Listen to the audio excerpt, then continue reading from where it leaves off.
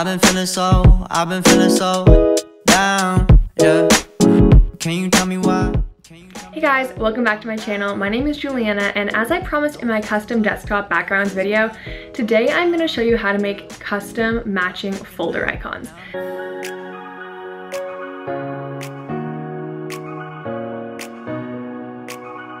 This is ever so slightly more difficult than the last video, but I think as you guys saw from that one, things are really easy once you get the hang of it, so it's no big deal.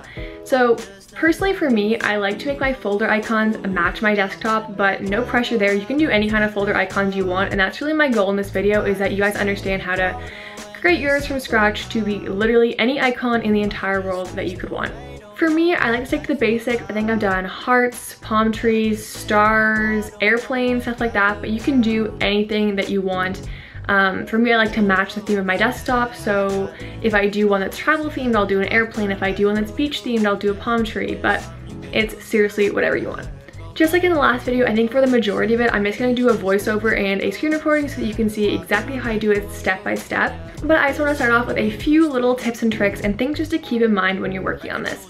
So the very first one is that PNGs are necessary. It's very, very easy to make something a PNG. There are tons of websites online. I'm going to link down below my favorite one to use. Basically what a PNG means is that all that white space around a photo or an icon won't exist once it's a PNG. That'll become transparent. And then you're able to make that into your folder icon without having like any white around it. It's just gonna be clear. I'm sure I'll insert a picture right here of the difference between a PNG and a regular icon, and you guys will understand exactly what I mean. Another thing to keep in mind is just in general keeping the icon large enough. If you make something that's really, really small, obviously it's gonna show up really, really small. But yeah guys, that's really it. This is not super difficult. I'm gonna head right over into the screen recording so you guys can see how I do it. I'll walk you through it. I hope you guys love this video, and let's just get right on into it. Alrighty, here we go. So first off, I just changed my background to one of the other things I made in our last video so that I could use that to make a folder cover that matched. When you have a background like this, there are lots of options for things that you can use, and I like to use the colors and symbols or icons that are already existing within my background. So the first thing I see are these butterflies. I think those would make a really good symbol, but also the sunflowers would be pretty cool. Plus there are lots of just really cool colors in general that I'll be able to use. So I just go down and I start searching just on regular Google search for icons that would be cool, and I'm going to look for a butterfly icon first. I want to find like one of those cool orange butterflies. What are those called? Monarch butterflies. I'm going to use a monarch butterfly, and I change it over to clip art or line drawing in order to find the icon that's perfect for me. So I just clicked through until I found one I liked, and then as soon as I found it, we'll move on to the next step.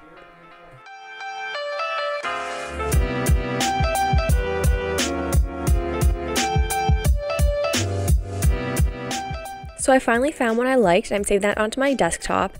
And the next step is to change it to a PNG. Of course, you can always find an icon from the start that is a PNG, but if you don't, you will have to give it a transparent background. So that's what we're doing now. For some reason, I type in PNG Maker. I've always done that. And the second link down, remove, is the one that I've always used. So that's what we're going to use in this one.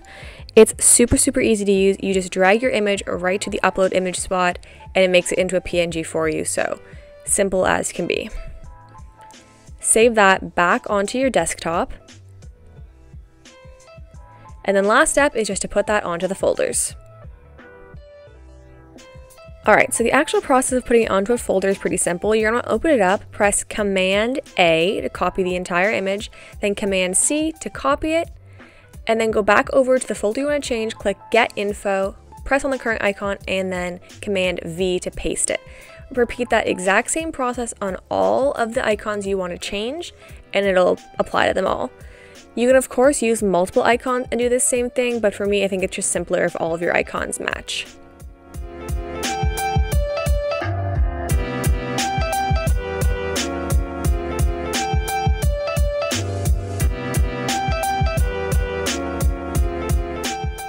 Alrighty, and that's how that one looks. I'm actually in love with it. That is definitely the icon I would choose if I was doing this background, but I do want to show you guys how to do one that's truly custom, and for that I'm going to use the PicMonkey app.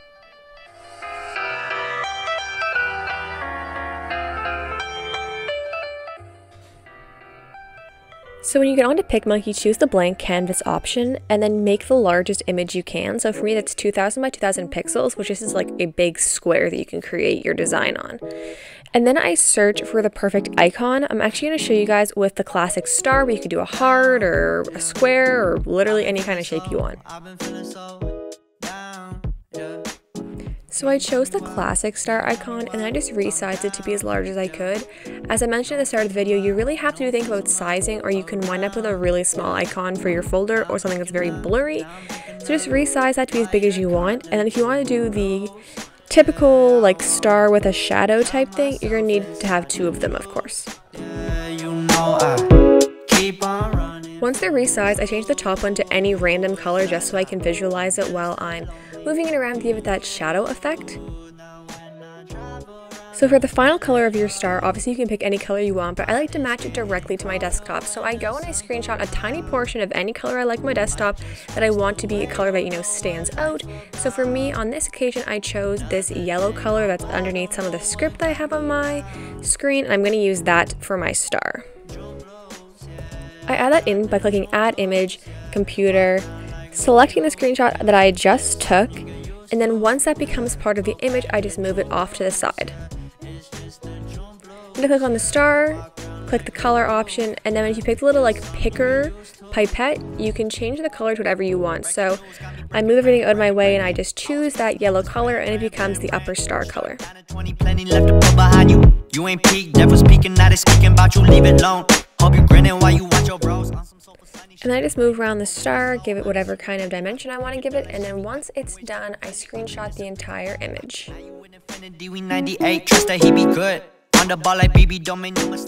Then we head over to the website to make it a PNG again. I use the same website for this again.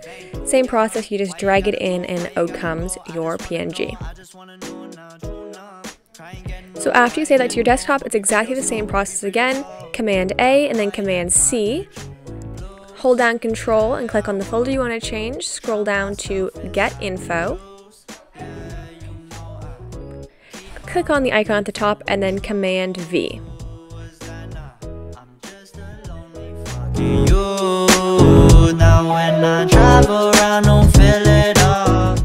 Do the same thing to all the other folders and you're all done. Might just waste away, don't know what life about. Another day go. Alrighty, we're all done. I think this looks so good when it matches something you already have on the screen like that. So I'm not going to do a tutorial for this last one. It's the exact same process as the monarch butterfly one I did first, but I just thought this would also suit the screen really, really well since there's that one sunflower picture up in the top left. Same exact process. It's one that I just downloaded off of Google. I think it's one of the very first things that comes up if you look up PixArt for sunflowers, but I just want to show you how well this one suited as well.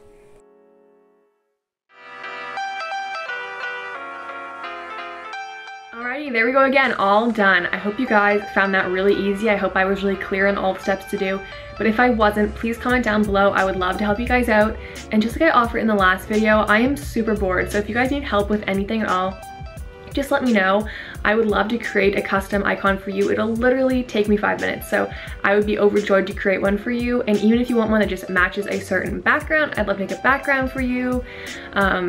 This has kind of become a major hobby of mine. I've just been making background after background after background, even though I'm happy with the one that I have right now. But if you guys enjoyed this video, be sure to give it a thumbs up. Comment ideas down below for other videos. It can be related to desktops or anything else in the entire world. I am just loving creating content for you guys right now. And as always, I'd like to remind you to subscribe to my channel. I appreciate everyone who subscribes to me so much. It means the world to me every single time a new person subscribes to my channel. There are other desktop and just Mac in general hacks I could show you guys. I wouldn't really call them hacks, honestly. They're just like little organization tips, but I'm gonna save those unless you guys want to see them. Some of them are like kind of like the obvious things you know how to do if you're used to working with MacBooks. But if you guys are interested, definitely let me know. I definitely have at least one more video worth of content I could make on this topic. So if you're interested in that, for sure let me know. I'd love to make that video for you guys. I hope I helped in this video and the last on making your desktop super cute. If you create something cool, definitely DM me and show me. I would love to see. I hope you guys have an amazing week. I hope everyone's doing really well. I am keeping everyone in my thoughts and prayers during this isolation, and I hope I'll see you guys in the next video. All right, see you guys.